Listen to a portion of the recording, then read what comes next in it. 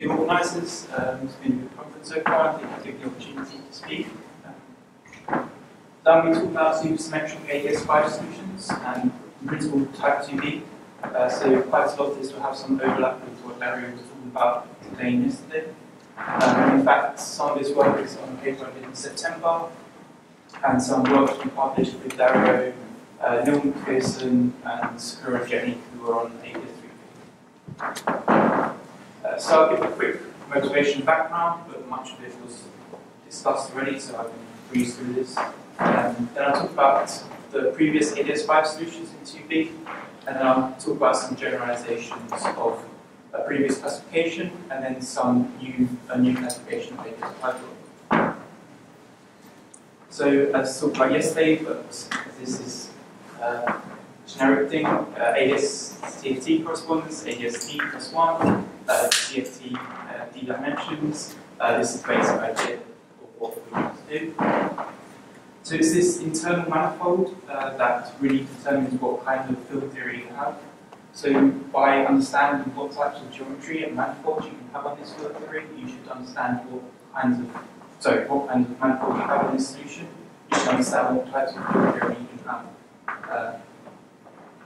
So a way to do this is to impose some supersymmetry, and there's various tools you can use to classify what types of solutions you can have. I shall be using what called G-structure techniques, which were explained in various tools, but there's other types which you use generalized complex geometry, which I know some field units have used.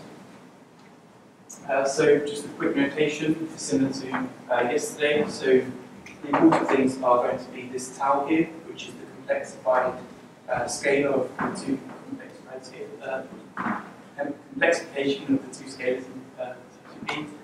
This free form, which is convex here, and this self-confined. So we impose that the firm is all zero, so we have just bosonic solutions, and we get these supersymmetric gradients. And these are the D plus 10 ones that Dario wrote yesterday. So as I said, we're going to specialize the ADS5. So a previous classification of ADS5 solutions in type 2B was carried out by Dario and collaborators in 2005. So the first part, I'll discuss a subcase of this classification, where we're going to take what were the Sasaki-Einstein solutions, and we're going to generalize them into an F-theoretic framework by adding this tau variation. And the second part is we're going to discuss briefly the solutions by McPherson and friends, which obeyed the classification that Dario and friends did in 2005. And we're going to actually extend the first classification to cover this case as well. So the way they avoided this classification was having a vanishing five-form flux, which was implicitly set to be non-vanishing in the 2005. I'm sorry, I'm not moving. In the 2005 classification. Okay, so quick recap of the Sasaki-Einstein solutions. So the important thing here is you have this U1 here, then you have this Taylor-Einstein manifold. Notice the emphasis on Einstein. So these were realized as D3 branes here with a Flaviato and dual Sasaki-Einstein. So we're going to ask what happens when we turn on this tau scalar. So the metric, I've actually just copy and pasted it from the previous page, and it's exactly the same. The difference here is now rather than B4 being Taylor-Einstein, it's just Taylor. However, we had this nice interpretation being arising from Flaviat. Instead, rather than having just this cone, which would have been in the Sasaki-Einstein case, you tag on this F-theoretic torus, and then this whole space here is now Flaviat.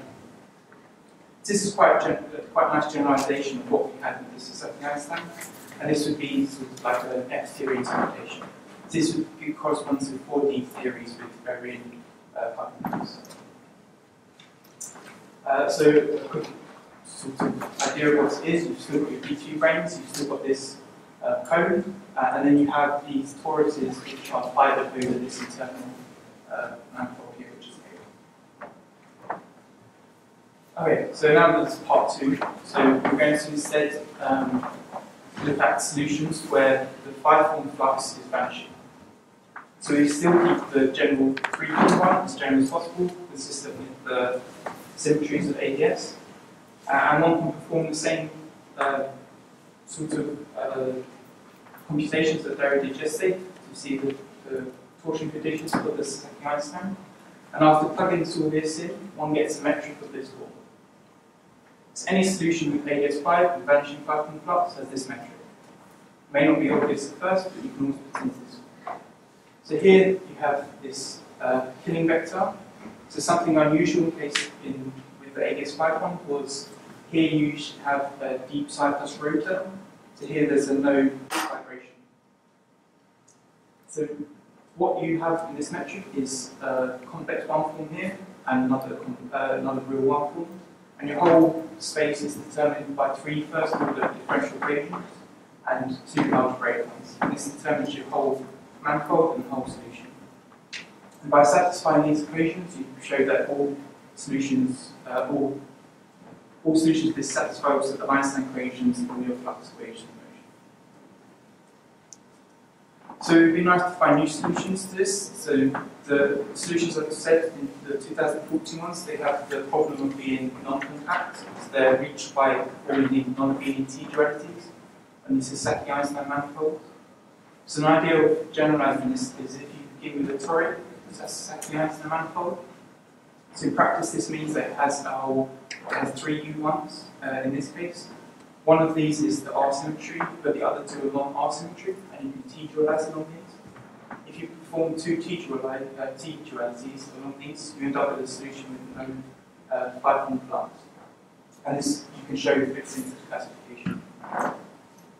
This has a nice interpretation with you have no F, so you have no D3. So you think of these as being arising from intersections of 5 branes and 7 branes.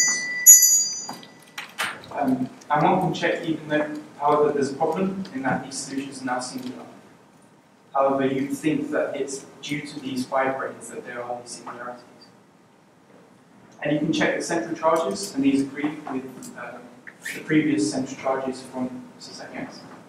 So keep that on. Just as a quick summary, we looked for ADS5 solutions, we found the general classification, and now all ADS5 types will be fitting either this classification or the previous 2005.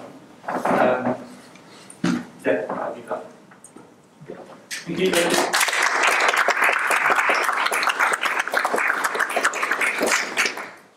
Have any questions?